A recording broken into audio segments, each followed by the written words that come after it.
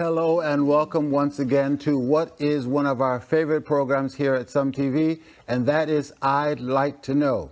It's our favorite because we get to answer your Bible questions, we get to find out what is on your mind and in your heart, and it allows us to do what we like to do, and that's dig into the Word of God for the truths that are hidden there. My name is C.A. Murray, and I'm in the company of two distinguished gentlemen, our founder and speaker and president, Pastor Stephen Bohr. Pastor, always good to have you here.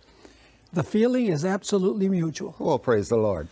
And our newest addition, someone that we are learning to love and to appreciate very much, Pastor David Salazar. Pastor, again, good to have you here. Thank you for having me here. It's a blessing to be here with you and join the team. Praise the Lord. Pastor Salazar is kind of new. Why don't you tell us a little bit about him, Pastor? Sure, I'd be glad to. I just got back from Ecuador, as you guys know. Had an evangelistic series there. Very successful. Praise the Lord. And David is from Ecuador. That's right. The middle of the earth. Of course, we were well acquainted with Pastor Salazar. He was working in Florida. And he came here for a couple of symposiums. And we're very glad that he decided to join our team at Secrets Unsealed full-time. Mm-hmm. And so we look forward to great things. One of the positive points is that he's able to work in English and Spanish. Right. And then over and above that, he has a very solid theological mind. Good, solid belief in the Adventist message. Amen. And so, Pastor Salazar, we are glad that you're here. We look forward to working together and producing programming that will impact the world. Thank you. I'm very thankful to be here. The Lord has led me this way, so I know that this is where He wants me to be. Amen. Thank you. Praise the Lord. You know, Pastor, sometimes you meet people and you kind of like them right off, you know. He's that way. We met a few days ago when I got back from Panama. And right away, I had met him before at another ministry, but I didn't know him. And so we kind of got acquainted. Kind of like him, you know, like his style, like his theology, and so he's a good fit. Yeah, I don't kind of like him. I really like him. Well, praise the Lord. When the boss likes you, you're in good shape, so it's quite all right. Thank you. I like you both already too. Praise the Lord. Pastor, why don't you open up with us with in prayer? Then I got one or two things to go to say, and then we'll pass it to Pastor Bohr. Let's pray. Heavenly Father, thank you once again, Lord, for allowing us to come together and to share from your word the answers to the questions that a lot of our viewers have. We thank you for giving us the opportunity and the blessing to expose your word and to let the word of God, your word, speak to them and clearly answer the questions. Please, we ask that your Holy Spirit may lead us and that once again, you may be the one that teaches the truth. We pray in Jesus' name. Amen. Amen. Amen. We've been talking about questions. Perhaps you have a question that you would like us to answer, to wrestle with a little bit. You can send your questions to tv@sumtv.org. That is tv@sumtv.org. And we will get to them just as soon as we possibly can. As we say weekly, our list is rather impressive. It's getting longer by the day. So if you don't hear your question right away, stay with us, stay by. We will get to it, we promise. And we also make you this promise that we will give you the answer if indeed an answer can be found from the Word of God. We don't want to give you man's opinion or my opinion or pastor's opinion or pastor's opinion. We want to give you what the Word of God has to say. We want to give you the Word of the Lord. And so we promise to do that from the Word of God. If an answer can be found, by the grace of God, we will find it and bring it to you. So patience is a virtue. We'll get to them, and we make you that promise. Pastor. Amen. Yes. The question that we have is very interesting. It comes from Africa, and this is the way it reads. Thanks for your service for Jesus. I have a problem. I am working in a company in Africa where nearly all and every workers use the opportunity to steal money from the highest of them to the lowest, which makes it hard for me to work in such an environment. It made me more confused when I see those who practice these evils are accepted in many of our churches, SDA, especially when they are giving their large amount of money which they got through theft from different government projects. My concern is that how do I get myself out from these situations? So basically, this is a question about stealing from the government to give to the church. Yes, yes. So the big question is, what do we have to say about that? Well, I've had the privilege of ministering in Africa on several occasions. There is, in some places, a culture of theft, particularly when it is done against the government. It's not thought of as theft. It's thought of almost as liberating funds to someplace else. So there is in some cultures, and we don't want to castigate a whole continent, but there are in some places this idea that stealing from the government is not stealing. And if you steal from the government and give to the church, it's even better. You sort of sanitize the theft, kind of thing. Yeah, the Bible doesn't still say, steal ye from Caesar and give to God. Very, very true. The first thing one has to do is make sure that you are part of the solution and not the problem. You can't always control what others do, but you can always control what you do. You don't have to be part of that. So the first thing you want to do is make sure that your hands are clean, that you are right with God, and that you are not touching the unclean thing or part of an unclean thought or a cabal. You're trying to do the best you can with what is entrusted to you, and to be honest with that. You shall not steal. Now, as to the situation, I leave that to you, worthies, to well, I have maybe just a thought about this. It's what the Bible says in 1 Timothy 6:10. For the love of money is the root of all evil, which while some coveted after, they have erred from the faith and pierced themselves through with many sorrows. So in some ways, we can see that those Adventists who are stealing from the government, it's really because they love money. And we understand that that is, as Paul mentions, the root of all evil. And not only that, the end result, unless they repent from that, will be eternal damnation. I mean, they're going to be lost because it will not be, they cannot keep the faith, the pure faith, knowing or holding to this sin of stealing, even though it may seem that it's okay to be bribed or to, have money that is easily accessible, or because everybody else does it, may seem okay to them. It's not really what Adventists should be known for. We should be beacons of truth, of honesty, of transparency. And, I think the admonition here that Paul is telling us, and we need to remember, is that if we perhaps don't share with them that love of money is going to cause them to err from the faith, they need to really remember. Maybe this friend from Kenya, is it Kenya or from Africa? We don't know exactly where he's from, but wherever he's from, maybe to share these principles of the Bible and with them, and warn them that unless they repent, they're going to be erring from the faith. Some people live by the wrong principle that we're supposed to be like Robin Hood. It's okay to steal from the rich as long as you give it to the poor. But I want to read this statement where Ellen White is commenting on the commandment that says, "Thou shalt not steal." This is from Patriarchs and Prophets, page 309. Pretty embracing. This is the 8th commandment. She wrote, "Both public and private sins are included in this prohibition." Amen. The 8th commandment condemns man-stealing and slave-dealing and forbids wars of conquest. It condemns theft and robbery. It demands strict integrity in the minutest details of the affairs of life. It forbids overreaching in trade and requires the payment of just debts or wages. It declares that every attempt to advantage oneself by the ignorance, weakness, or misfortune of another is registered as fraud in the books of heaven. That's pretty embracing, all dishonesty, in other words. It reminds me of the story of Achan, where, he stole things from Jericho. God had reserved these things for the service of the sanctuary. Yes. It was the first city that they came to in Canaan that they conquered, which was really the tithe of the land. Everything was to be given to God's cause. And this individual, Achan, he took several things for himself.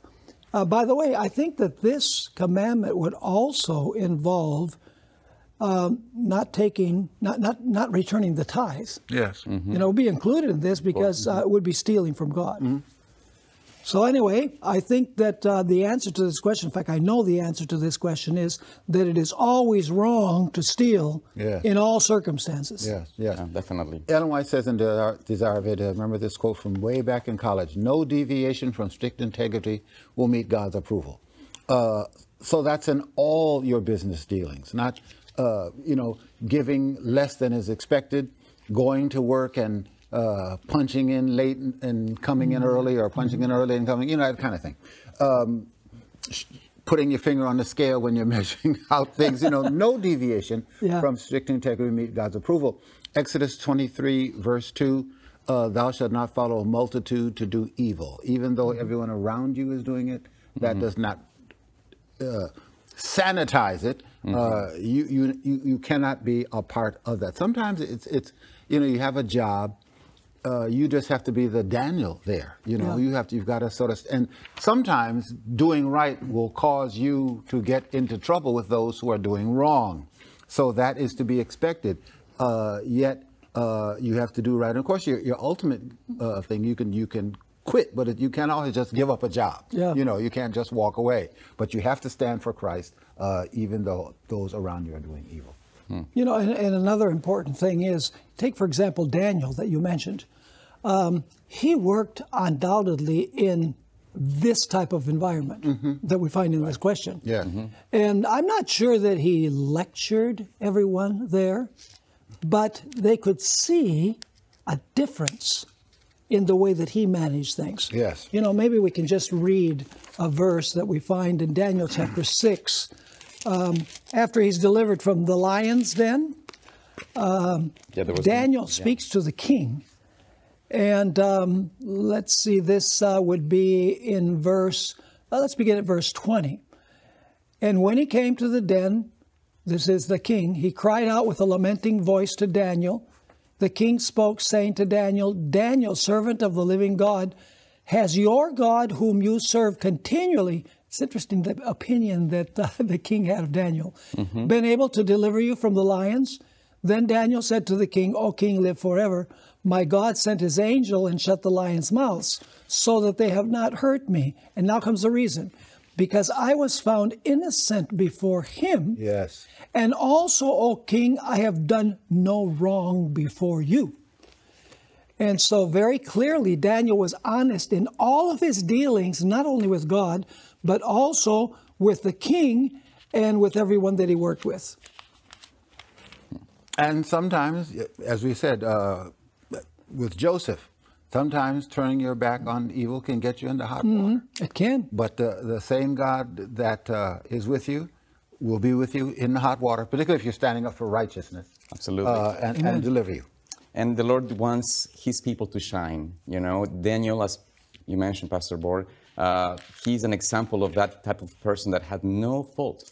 They couldn't find anything wrong in his behavior. There's nothing they could, even though they did, I'm sure they tried to look for anything that could, look at his character as unjust, immoral. Perhaps he stole something. No, they couldn't find anything. The only thing they could find him guilty of is being loyal to the Lord. Right. So that shows you where we will ultimately be tested upon, and you rather be faithful to the Lord than to, even if your boss is an Adventist and is telling you to do this or to, cover his, this deception, you need to be strong and say, Lord, I'm not going to go against your word. I'm going to stick to what the truth is and what the Bible wants me to do. So, Amen.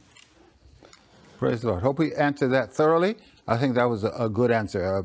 Sometimes we find ourselves in situations that are going to test our faith, test our mettle in the Lord.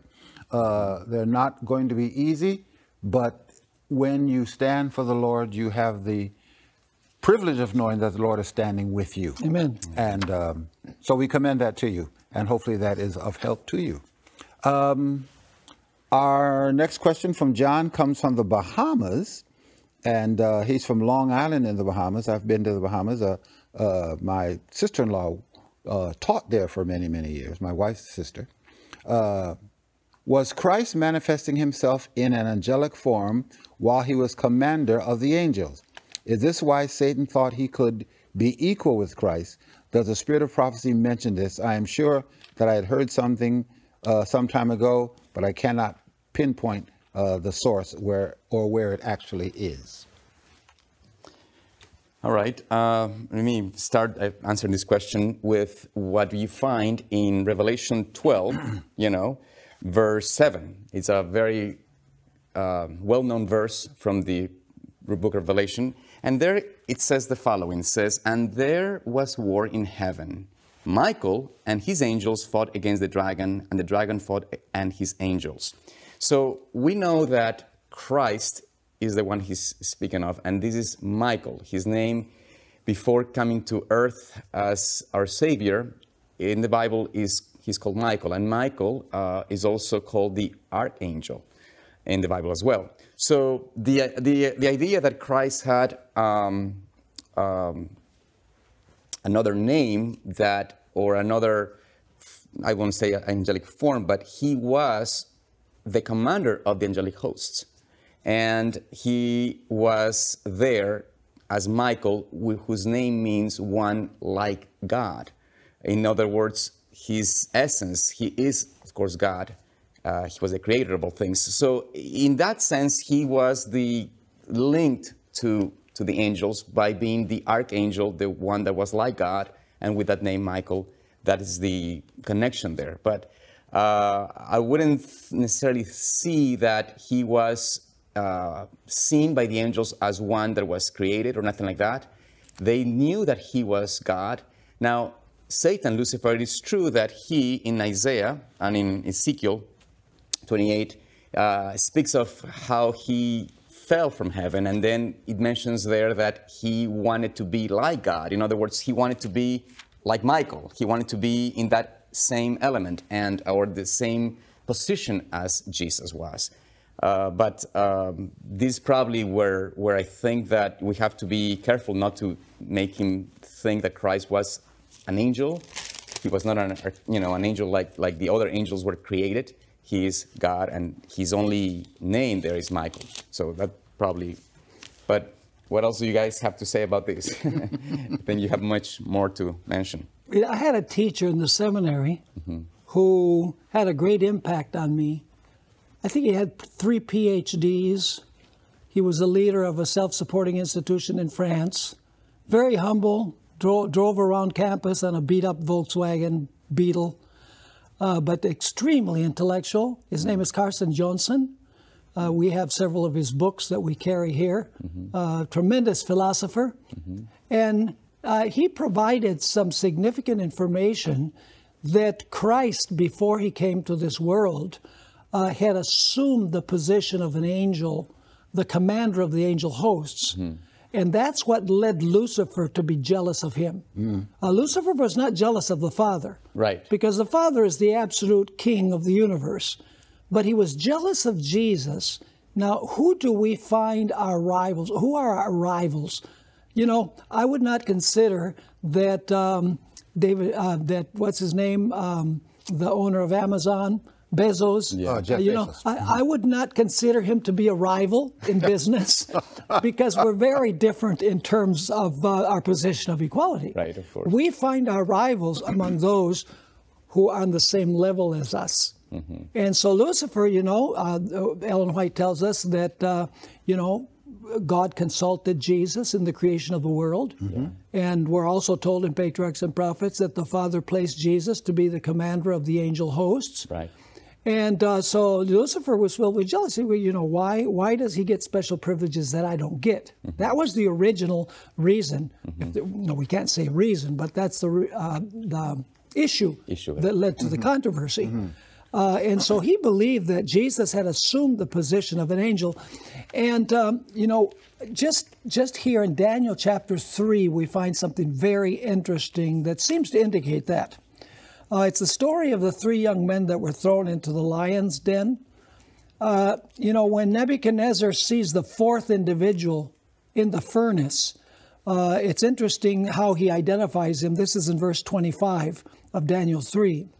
Look, he answered, this is the king, I see 4 men loose, walking in the midst of the fire, and they are not hurt. And the form of the 4th is like the Son of God.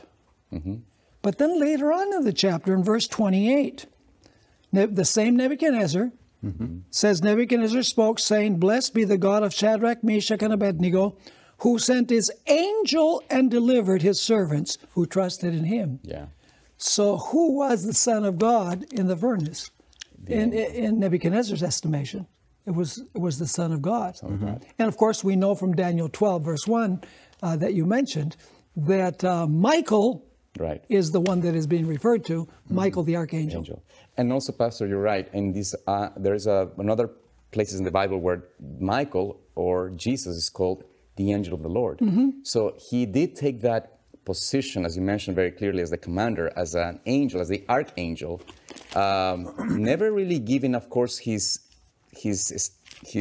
position as the Son of God or as equal with God, but he lowered himself, if you can use that expression, to be as equal as possible with the angels. So yeah, and that's why Michael, you know, it's his name before he came to, you know, as he came as a man to the world. And his name, the name Michael, means who is like God. Right. You know, this reminds me, being that we're talking about different names that are given in the Old Testament, he's also called the commander of the hosts of the Lord. In Joshua chapter 5. Oh my goodness. I was waiting for you to stop talking so I could Joshua chapter 5. I've got it right here. Well, I'll give you the privilege. No, I'm at verse 13. I think that's where you would probably begin. And the point is, and I guess I should read it very quickly, and it came to pass, let me look at my time, and it came to pass when Joshua was by Jericho, lifted up his eyes and looked, and behold, a man stood opposite of him. And Joshua went to him and said to him, Are you for us or for our adversaries? So he said, But as commander of the army of the Lord, I am now come. Joshua fell on his face to the earth and worshipped and said to him, What does my Lord say to his servant? Then the commander of the Lord's host said to Joshua, Take off your sandal off your foot, for the place where you stand is holy. Even though the term angel is used, whenever Christ steps in, it's known that you're dealing with God. Angels don't accept worship. We find that from Revelation 22. So he knew that he was dealing with God. And Christ always, when he steps in, is revealed as God. Not as an angel per se, but as God, and it is recognized here in Joshua. Maybe you have another take on that or something to add, Pastor. The only other place where that identical expression, commander of the Lord's hosts, is found is in Daniel chapter 8, where the little horn is attempting to usurp the place of the commander of the host. It says in Daniel chapter 8, verse 11, he even exalted himself as high as the prince of the host. It's not translated the same way, but is the commander of the host. And so what Satan attempted to do in heaven, he does in Daniel 8 through the little horn, which means that the little horn is the Antichrist in the sense that is the emissary of the enemy of Christ, well said, who coveted the position of Jesus in heaven. Excellent, excellent. So he's also called the angel of his presence. So he, you know, Jesus is referred to with many names in the Old Testament. Michael, the commander of the host, the angel of his presence, the I am, that's another name in Exodus chapter 3. And we know that was Jesus because in John 8, verse 58, Jesus said, Before Abraham was, I am. And those who were present picked up stones to throw at Jesus. That's right. Yeah. So they knew who he was claiming to be.